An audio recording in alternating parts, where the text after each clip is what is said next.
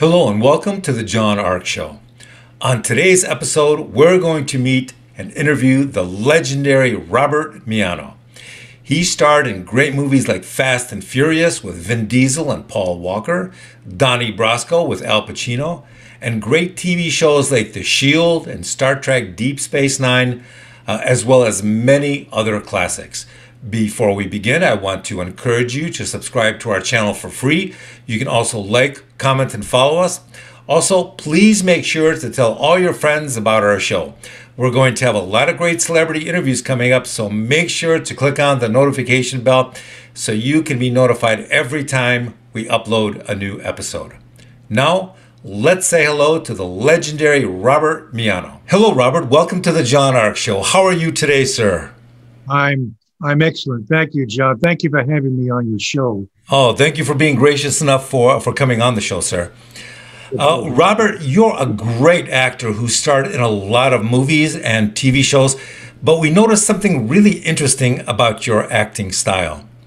You have this ability to project tremendous terror when you look into the camera, and that's really effective. But when you do it, you also project dignity and power in a way that forces the audience to watch you. You did this on Donnie Brasco when you looked at Pacino when you walked onto the film for the first time and you asked him if he had his vig ready. That was a look that made the movie. Where does that ability come from? Did you learn it in acting school, or did you just grow up around a lot of psychopaths back in the old neighborhood? I had a very, very strong mother. Okay. So I think it all emanated from that. Gotcha. And my father, he's a big Sicilian guy. So and growing up in the streets of the Bronx, I mean, it's all that. And it's where you're from, it's your experience. And so it's there. It's something that I have. I'm fortunate to be able to do that. It's sort of a signature look for you. Do you create that effect with your eyes, or is it the thoughts that you're thinking at the moment you look in the camera? It comes from something deep inside. It's not the idea of it. It's not kind of an idea how I'm going to do it. That's how it shows up. Like I said, it's just something innate. Something. I don't know if you can explain it, really. Yeah, it really works. Yeah, I'll tell you a quick story. It's the Donnie Brasco story when I went in to meet Mike Newell, and I read for the role of Sonny Red, and after the reading, he stood up with a cup of coffee in his hand, and he gave me his left hand like this, and he put it in front of me, and I wasn't sure what I was supposed to do with that left hand, and it kind of, my ears got hot. I got a little, where we come from when you do that, it's like, it's like an insult in a way, and I kind of excused myself for a moment. I said, do you mind if I just step out for a while? I walked outside. I, got myself back together again. I walked back in, and he still was with the left hand. Anyway, finally, I got the role. I'm in New York with Mike Newell. And I say to Mike, Mike, tell me something, Mike. You saw all these people, all these actors. Why did you give me that role? And he looked at me and he says, Robert, it was your cruel eyes. I believe it. I believe it. There you go. I don't know where it comes from, but John, the way I see it is that I claim it all. I mean that with all humility. And what I mean by that, I claim it all. We have everything inherent in us. And I guess I just allow that side of me to come through. We now live in an era where terror and projecting terror has great market value. So, so whatever it is you're doing, it's working. I just read for this film called The Ghost and the Writer that we hope to shoot in November. And I know there are a lot of people out there that are interested in, in being part of something really special. And this is a beautiful script. It's a love story about a ghost and this writer who's addicted to drugs, alcohol, and sex. I'm not playing the writer. I would love to play that role, but I'm playing her abusive husband, who is an English general who was a slave owner. Anyway, what we're looking for is a mansion with a great library and a long staircase. And it's really essential to making this film. I want to do it in November. The director is Donnie Brasco, a beautiful director. He wrote the script, The Ghost and the Writer. So anyone out there that has access to a mansion that has a great library and this a large kitchen and long stairwell, please reach out to me, because you can be part of this epic film. What particular state are you looking at for this mansion? It could be any state, really. It doesn't. Okay. We don't, because it's such an important character to the film.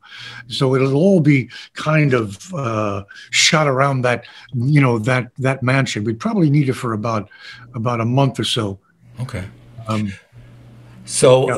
Did you ever use that signature look of yours in real life on strangers or maybe ex-girlfriends who got on your nerves? I'm going to tell you a quick story. We were just in Switzerland.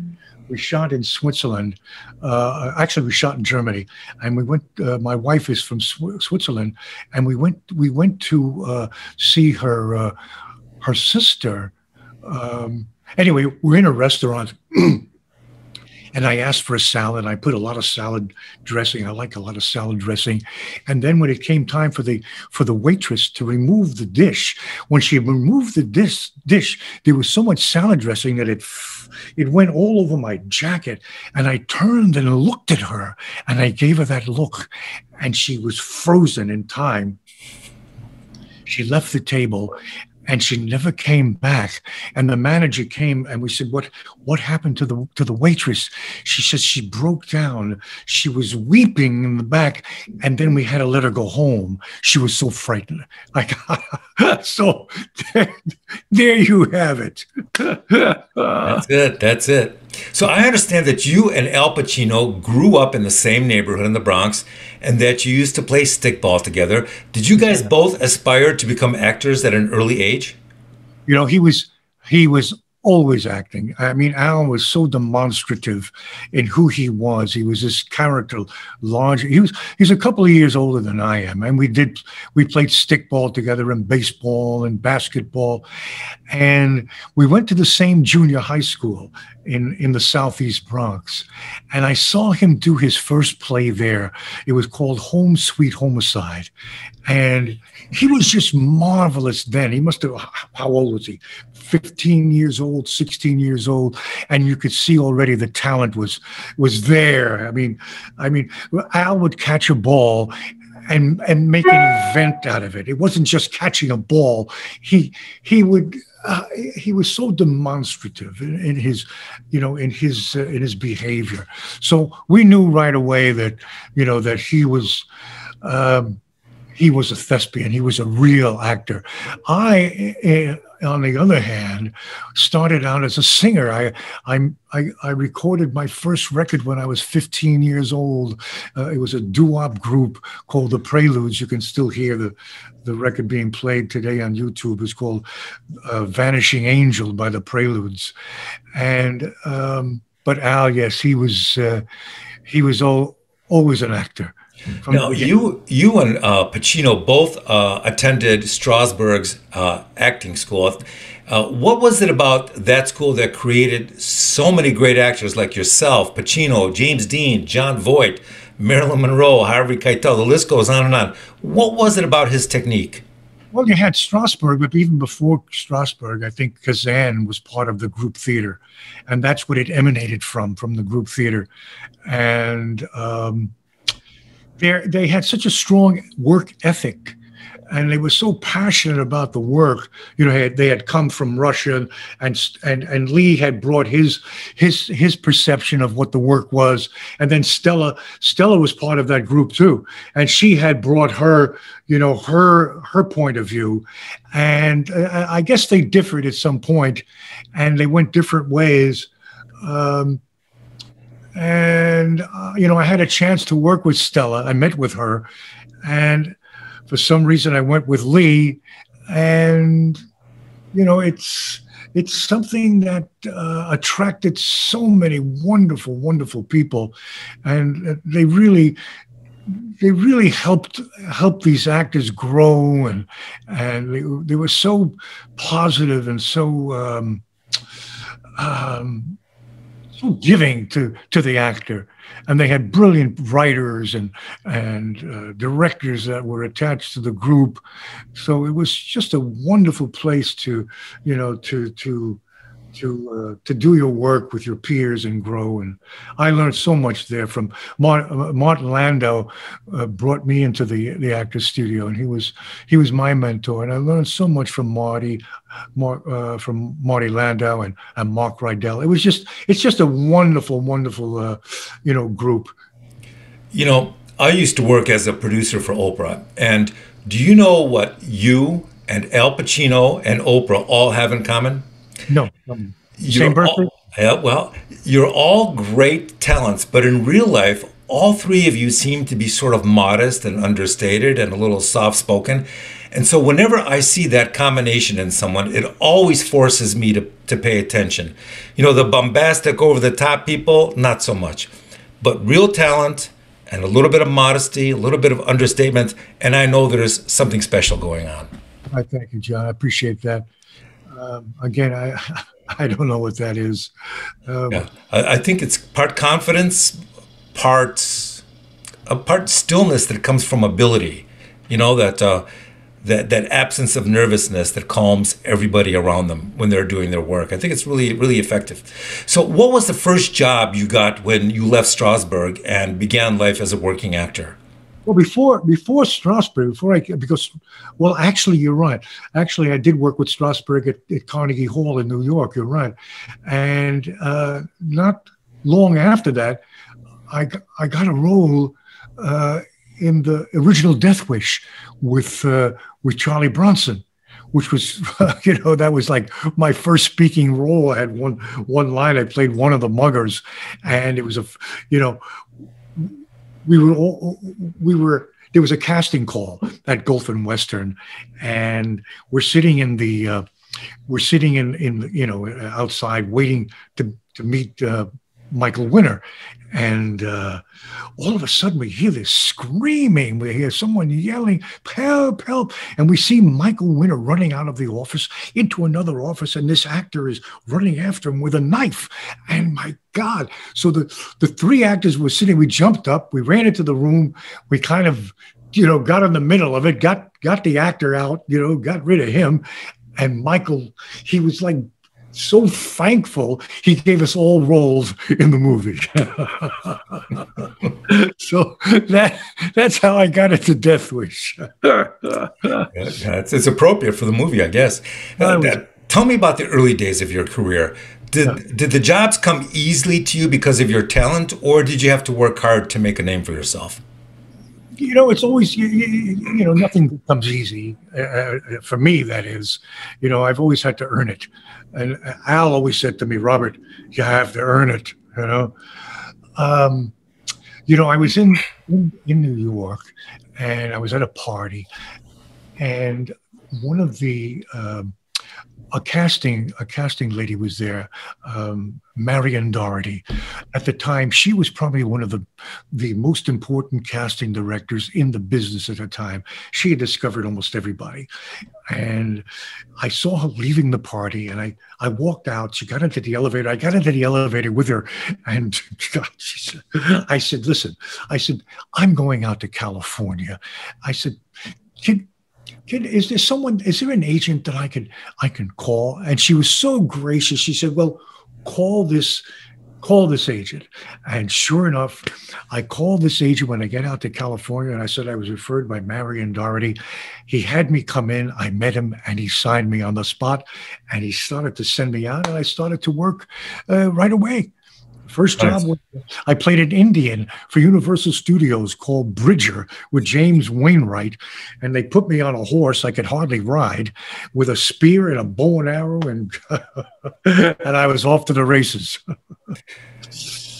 You know, that's momentum at your back, I guess. You know, I remember in a lot of interviews, but you know, talking about how he struggled financially in the old days. Did you guys have a bit of a rough time early on? Or quick story.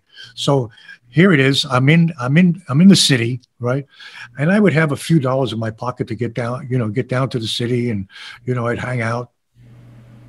And there I am on Fifth Avenue, and I'm walking in front of Brentano's, and there's Al. And I hadn't seen Al for a while. And I look at him. I say, Al, how you doing? He looks at me and says, Bob, you got a quarter, Bob, you got a quarter. That's a great Pacino voice, by the way. That's what he said. I must have had $1.80. I gave him whatever I had in my pocket, and there I was off. And that's true story. That's funny. Yeah, he came from real humble beginnings. He had nothing. I mean, they were boosting milk bottles. You know, before the grocery store opened, they would grab the milk bottles and take them home. So you know why that's so believable? Because all throughout his adult life, you don't read about him doing anything stupid with his money. He seems to be, you know, very careful with his finances, and I'm guessing that's a result of his early days. Well, I heard that he did one of his representatives. I heard, I wasn't there, but I heard, you know, that one of the representatives didn't do right by him. But anyway, you know, you never know. So you started, I should say, in Fast and Furious. Did you have a sense that it was going to be one of the most financially successful movie franchises of all time, or was that not apparent until it came out? Well, you know, I did episode 4, so it was already up and running, you know, and you know, that would go to, what is it, number 15 now? Who knows what it is now? Right. You know, who would have known that? No. But I'm happy to be part of that. Yeah, well, you know, I've watched the franchise evolve over the years, and the action sequences just get more and more spectacular. So much so that they make other action franchises like the James Bond films seem boring by comparison. You know, it's just amazing.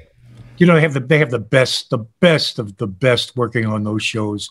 You know, stunt people, and you know, the best technicians, and you know, you can't say enough for the actors as well. You know, they're all wonderful actors. Yeah, so I really enjoyed being part of that. So, by the way, are you in California or in New York? I'm in Santa Monica, California. Okay. I live with my. I was going to ask you if you or your family were affected by any of the flooding in New York, but no. We have family in New York. Yeah. But no, out here, we haven't had that problem yet.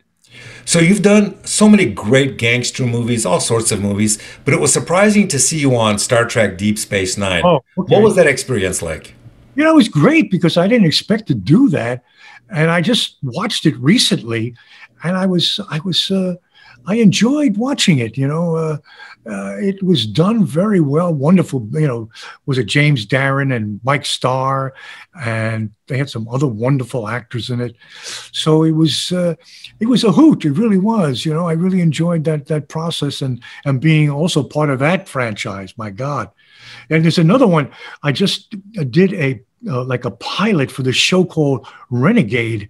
That's a spinoff of that show. So I know they're looking for equity. It's called Renegade. Mm-hmm. So I know that it's going to be promoted in December. NASCAR, I think, they're promoting that show at the convention center, and so Renegade. Watch out for Renegade. Nice. You did a movie You did a movie called The Funeral with Christopher Yeah. Walken, Yes. and Christopher has a reputation for stealing some of his scenes with this unique, quirky, unusual acting style of his. How did you like working with him? With Walken. Yeah. Oh my God, Walken. He's such an anomaly. He's such a mystery. At least I found him so. He's so unique, in he's such a unique actor in how in his delivery, in his behavior, in who he is, and working with him was very special to me. And also Chris Penn, who's a wonderful actor. And what about Benicio? He was in the scene as well. I mean, these are great actors, and of course Abel Ferrara, who is I think one of the most talented directors, of his time. Of course, he has a lot of demons, but I think he's exorcised them. Yes, so it was really a coup to be part of that ensemble, to work with those people. Everybody says Sean Penn's such a great actor, but I actually like Chris Penn's acting better. He was in a number of movies back in the day, and he was really good. Very good. Excellent actor. Excellent. So now we're going to talk about one of the greatest mob movies of all time, Donnie Brasco, starring you, Al Pacino, Johnny Depp. Was there a lot of pressure making a major movie like that with so many superstars on the set? And at any point, did you realize you were making a modern masterpiece? I really didn't know what it was going to be like. I mean, I was there for 6 weeks, which was quite a good amount of time to, get a sense of it. When I first saw the film, I said, all I could see was Al. I watched the movie, but he was like, to me, he was the movie.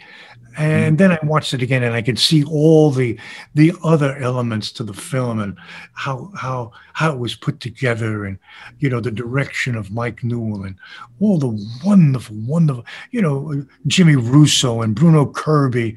I mean, you can go on and on. Michael Madsen and Johnny Depp and Al. I mean, Anne Gesh.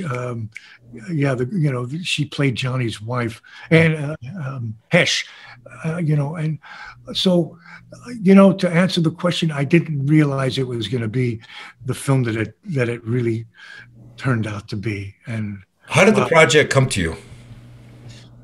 Okay, here's how it came to me. So I'm in California, and I reconnected with Al out here. He loved to play paddle tennis, and I was living at a house in Beverly Hills that had a paddle tennis court. So he would come to the house with his entourage and his group, and we'd play paddle tennis, and we got to reconnect. And then he went back to New York, and they were casting Donnie Brasco here in Los Angeles, and Lou DeGimo, the casting director, may he rest in peace, was casting the film. And my agent called, and Lou said, "There's nothing in the movie for Robert." Oh my God. Here they're doing a gangster film. There's nothing in the movie for Robert. I call New York, and Al's guy gets on the phone, who I had met when Al was out here. And I said, listen, they're casting Donnie Brasco, and the casting director said, there's nothing in it for me. And he said, Robert, I'm making Al's list right now as we speak. I'll put your name down. Okay. 2 days later, I get a call from Lou DeGimo's office. They want me to come in, pick up a script. I'm going to meet Mike Newell. Hence, I go to the studio. I'm prepared to read for Mike Newell. 2 other actors show up. The 3 of us go in together. I couldn't believe all 3 of us going together. And that's when we all read. We finished reading, and that's when he gave me the left hand. So that's that's how it all happened. Do you think Al put in a little nudge for you? I'm at the Gulf of Western building, and we're all there. And we're all waiting for Al to show up. Everybody's there. The elevator opens up, and there I see Al. I say, Al, and he looks at me and says, Bob, you're doing this, Bob, you're doing this. So God only knows. But that's why I asked Mike. I said, Mike, because I wasn't sure. And I said, Mike, why did I get this role? And he said, Robert, it was your cruel eyes. That's it. They just keep paying dividends all your life. I just thank God I have them. So, there's a long history of real life mobsters interacting with actors who play mobsters. Throughout your life, have you gotten a lot of pats on the back, or people from that world offering to buy you drinks because of the great work you've done? Every time we go, every time we rub shoulders with the boys, they're so happy. Oh, they're so happy. Oh, sure. And they feel like I'm part of that culture. So there is a connection there, and I've noticed that over the years. If I'm in Florida, and and I'm down in Florida, and we meet the guy, the guys are there, they'll always be endearing to Sonny Red. There's something about that they recognize and they empathize with, and I think it's maybe because there was something real about it, and they identified with it. I think strength recognizes strength, and power recognizes power, and I think that's what they see in you, and they feel very comfortable with that. That's what I think. Yeah, it's very possible. Yeah. So there are a lot of great projects on Netflix these days. What do you think of shows like Narcos and Ozark? Did you see them? Did you like them? I loved Ozark. Ozark, it was amazing. There's so many beautiful shows. Mm-hmm. My God, I mean, I can't remember all of them now. But The Affair was great. I mean, so many of those shows were just amazing. Yeah. They keep. I think they're even better than the films that are being put out by Hollywood. They're really wonderful, really wonderful work. Tell me about. Go ahead. I'm sorry. Now that Israeli. What's the name of that? Hit and Run. Oh, there's this Israeli show that's just wonderful called Hit and Run. I'm going to plug that. I don't know. We've been binging on that for the last week or two. Excellent, really good show. Oh, that's on Netflix? Yeah, it's on Netflix, I believe. Yes. Yeah. And then you had Homeland, and you had Ray Donovan. On and on and on. I was surprised when they canceled Ray Donovan. I thought this is really good. I didn't even know it was canceled. But look, it had how many seasons, Yeah. Tell me about the industry these days. Do you feel that it's opening back up now and getting back to normal, or are we not there yet? I don't think, this is the new norm, I think. Getting vaccinated, getting tested, they want to test you before you come, after you come. It's unfortunate what has happened, not only here, but throughout the world. It's just, we're going through a very difficult, I believe, we're going through a difficult time, in our evolution as a democracy, as a global community. It's so difficult, and I just hope that we're able to find our way. It seems like we've lost our way somehow, and I just hope we get back on track. That somebody's word means something. That the truth means something. It's just unfortunate what I'm seeing, in our country, and I don't mean to be negative, but but it's very honest. It's very honest. And it's just sad. This country was a haven, was a beacon, was a light to those who could come and follow their heart, follow their dream, and be something. And I guess you can still do it, but there's a cloud over us, and I just hope that soon it'll pass. I know all things pass, and we'll have that that sunshine, and that light, for all of us to follow. You mentioned something interesting. You said, longing for a time when people's word meant something. Yes. And, I was just thinking how rare that's becoming in business and politics, and, in almost all facets of life. It's very rare now when somebody's word actually means something. Very true. Very. It's sad. It really is, because what happens is, it's all of us are in this together. I mean, and it seems like, we're all struggling to find out what's real and what's not real, and we're not getting any help from the media. All the narratives are, it's all being controlled by corporations. By the big corporations, big pharma. Their narrative is what's prevailing and what's making policy. So we're artists, in our heart, we're artists, and we rise above it, and we're a reflection of who we are. And right now it's darkness. I see darkness. And like I said, we need to turn it around somehow. Robert, look what we're doing to the planet. It's so sad how what we're doing to this beautiful planet. Climate change. It's a reality. It's real, and we need to do something about it. And now. Robert, if you had a chance to go back and give some advice to yourself at the start of your career, what would you tell yourself? That's a good question. I'll tell you a quick story. When I first came out here, I went to the Beverly Hills post office, and there I saw Fred Astaire get out of a car. And I said, my God, that's Fred Astaire. And I kind of walked over to him, and I looked a little, that look in my eye, and he saw it, and I could see that he was a little frightened. I said, no, Fred, tell me. I said, all these years, I said, Fred, what's your secret?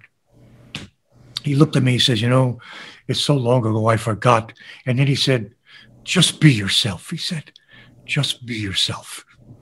So, I mean, if I could give an actor advice, or give myself advice at the beginning, just be yourself, and be prepared. Robert, what do you value most at this stage in your life? Is it doing quality work? Is it time with your family and friends? Is it something else? What really makes you feel good at this point? To really, and I say this in all earnest, and I talk about the work. To me, the work is the plumb line. It's the work is what gives us focus. The work is what grounds us. The work is what is our soul and is the heart and soul of who we are. And then it's my wife, or I would say it's my wife and then my work, because I could live without the work, but it would be very difficult to live without the wife. You mentioned your wife. I'm curious. What is your astrological? Come here, say hello. Hurry up. Come on. Hurry up. Come on, real quick. She's a beautiful, beautiful Swiss girl. Oh, come on, hurry up. We don't have all day. Come say, and she's a wonderful, wonderful actress, Sylvia Spross. Oh my God. Hi, Sylvia. How are you? Very nice to meet you. Sylvia, I have a question for both you and your husband. What is your astrological sign, and what is Robert's astrological sign? I'm a Pisces. Okay, and Robert? I'm a Libra. Okay. And we don't wait. I want to hear what. So that's interesting. I see why the marriage works. You see how it, and we don't agree on anything. Yeah, but it still works though. It's very, very interesting. It is interesting. Yeah, it is interesting. It amazes me. So before we wrap this up, Robert, is there anything that you would like to promote for yourself or your wife? Well, good health to everyone. That's first and foremost. If you'll have your health, then you have everything. So let's promote health, for all mankind. I think that is the answer. That's the, that's the key. That's if there's love in who we are and what we are, I think that it comes out of our health, our well-being. Robert, did you meet your wife in the States or did you meet her overseas? I'm an acting coach as well. It's a long story now. I give you the short version. So I'm an acting coach, and I'm teaching in Hollywood, and the class is already about to begin. And then this girl walks in before the class starts, and there were no more seats. And I put her up there was a conference table. I sat her on the conference table, and then I taught the class, but I taught the whole class to her. The next week, the same thing happens, and I taught the class to her. Kept looking back. And what do you think? What do you think? So did you guys know on day one? How long before you guys knew this was it? So let me tell you. Well, so I now, came back next week. She comes back the next week. Same thing happens. And now the class is over, and I see the end of the class. She's putting away the chairs. And I looked at her. I said, would you like to go have a drink?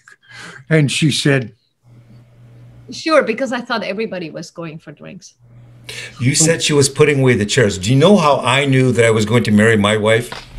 I knew when she invited her over for dinner with the family, and we're sitting there, and everybody's having a great meal. My mother cooked this great meal. At the end of the meal, my wife was the only person at the table who offered to help my mother put the dishes away. That's how I knew this is a serious woman to be taken seriously. There you go. Good for your wife. I'm glad you did that. So we go downstairs, we get in our cars, and I tell her to follow me, and we drive around the block. Okay. We drive around the block, and then we park the car. She gets out of a car, and she looks up, and it says, Crazy Girls. I don't know if you know Crazy Girls. It's a strip club. It's a strip club on La Brea. So there we go. It was the only bar that was open. That's why I was like. So that's where we had our first drink together. Yeah. And what did you think? What did you think of a guy who takes you to a topless bar on the first date? I'm an actress. I was like, I've never been to a strip club in LA. Let's see what that's like. It's good for my acting repertoire. Oh, that's funny. That's funny. Well, Robert, listen, this was a lot of fun. You're a great actor, and it's been a real honor having the both of you on the show. I want to wish you both the best and tell you that you're always welcome back on the show, my friend. Thank you. It's been a pleasure, a real pleasure, John. Thank you so much. Thank you very much. Bye-bye. Oh, by the way, was there anything else that you wanted to promote or no? Just that ghost, the Ghost and the Writer. We could find that house. That would really help. Okay. Oh yeah, one other thing. Yeah. There's a TV show that I want to do in Croatia called In for the Kill, and we have some Chris wonderful Moss, with Chris Moss and Alexander Mann and Chris Lambier, myself, Michael Pere. There's a whole gang of us. I'm on the Michael Pere. Did you say Michael Pere? Yeah. What a nice guy. I just had him on the show a while ago. Nice. Isn't he a sweetheart? Yeah, we know him from the Actors Studio, actually. Really? Yeah, he mentioned being on the Actors Studio. That's right. See, I first saw him in a movie called Streets of Fire. Right. And the female lead in that movie was so beautiful that I couldn't get her out of my mind. So another good friend of mine was in that. I think Sal Landy. You know Sal? Another fine actor. Yeah. Anyway, so we just worked with Michael in Germany, in Baden-Baden. Mm-hmm. Real nice guy. Well, thank you very kindly for being so generous with your time, and I wish you well. All the best, John. Thank you. Be well. Bye-bye. Bye-bye.